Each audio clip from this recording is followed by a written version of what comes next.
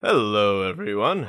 We're going to talk about Ilhan Omar again because goddammit, the news loves her and the people of the United States and abroad don't mind keeping the conversation going. So here I am playing my part in the cycle. But to be fair, the shit that is going on is fucking weird. That's right, weird.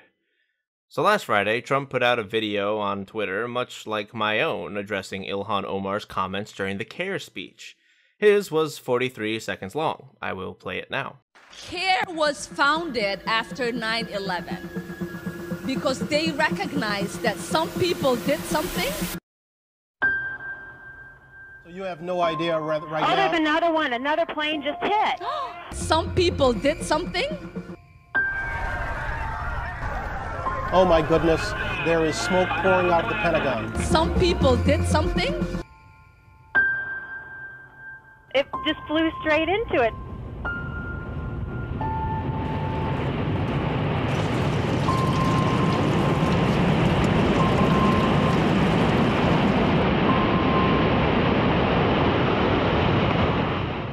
It's well played, a good one for Twitter.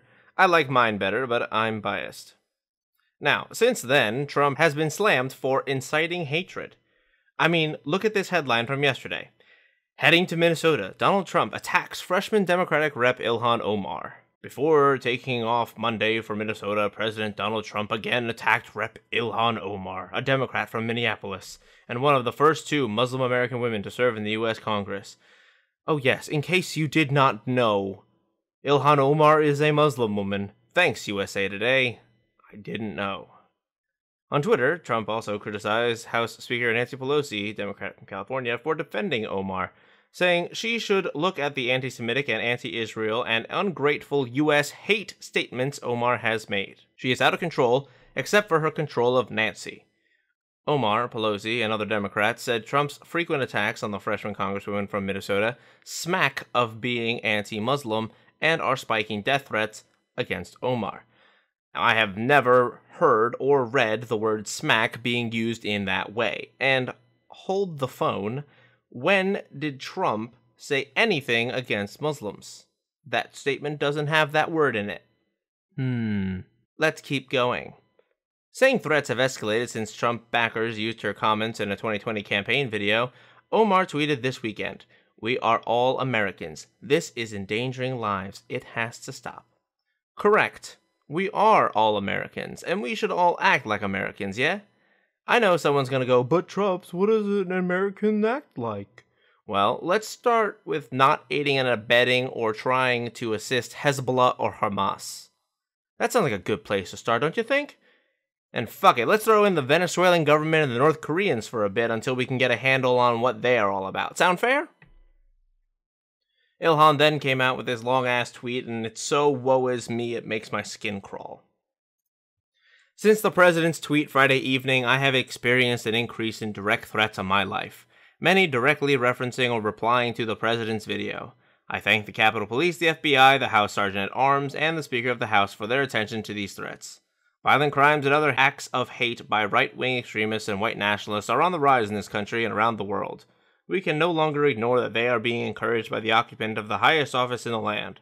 Counties that hosted a 2016 Trump rally saw a 226% increase in hate crimes in the months following the rally, and the assaults increase when cities host Trump rallies. This is particularly concerning given the president's visit to my home state of Minnesota on Monday.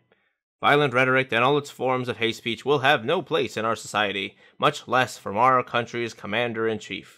We are all Americans. This is endangering lives. It has to stop. Now, this is the most disingenuous dribble I have heard from someone who's not Hillary Clinton. You know what's funny? If one were to go looking, we could see that the majority of the 2017 FBI stats on hate crimes don't peg Muslims as the religion getting the most backlash. Turns out it's the Jews that you hate so much, Ilhan Omar, you fucking bigot. I personally do not worry about hate crime stats too much. After all, Jussie Smollett proved what happens if you lie about them. Nothing. In fact, you don't even go to prison. Omar's colleagues said she was differentiating terrorists from nearly all other Muslims. They condemned Trump for turning the trauma of 9/11 into a political attack. Pelosi, meanwhile, said the president's words weigh a ton, and his hateful and inflammatory rhetoric creates real danger. President Trump must take down his disrespectful and dangerous video. So fuck you all. You are all the most backstabbing, conniving, slimy snakes in the fucking world. You clutch your pearls in horror as you say Trump is a monster. Yet, you legitimately staged pictures of mothers running from tear gas at the border holding their children as shields. Not to mention, you stand on the graves of children in school shooting incidents to launch your political points to rob Americans of their Second Amendment rights. And even now, you are being called on your bullshit because Trump is personally delivering illegal immigrants taken from the border to sanctuary cities. What the fuck do you want? So don't even give me that crap. You're all liars, and with this kind of attitude, it's no wonder your best shot for a 2020 elect is creepy Joe Biden, I don't have a platform O'Rourke, and Comrade Sanders or Buttigieg. Yes, I know that's not how you pronounce his name. You will usher in another 4 years because Democrats have lost so much sense that they can actively be seen lying and more people are starting to notice. I've ranted for a bit. Let's keep going. We're going to touch on a small piece of an opinion article written by a CNN national security analyst named John Kirby, who is a retired Rear Admiral, because I want to illustrate why all of this is an overreaction on steroids. It starts off like this. For the last 10 years, I've been writing letters to my nephew, John, who is named for me. Mostly, they are just observations about life, sometimes something more specific. This is the latest installment, inspired by some ugly commentary I saw on social media questioning Muslims' service and loyalty to the nation. Dear John, it's been too long since I've written to you. I apologize for that. I wish I had a good excuse, but I don't. Enough said. I will try harder to communicate. I'm prompted to write you now about Ilhan Omar. She was elected to Congress last year in the 5th District of Minnesota. She's an immigrant from Somalia, a Muslim, a vocal advocate of the rights of Muslims, and an outspoken critic of President Trump. Already I can hear the fucking sad music in the background. It's so goddamn sappy. Do you know how much evil happens in this country? And to the poor Muslims, can you imagine, Johnny Jr.? Sniff. I mean, it could be worse. They could have only just now gotten the government permission to drive by themselves. Or, you know, a country totally could have just passed a law allowing for the execution of gays. Oh, wait. That fucking happened. Weird.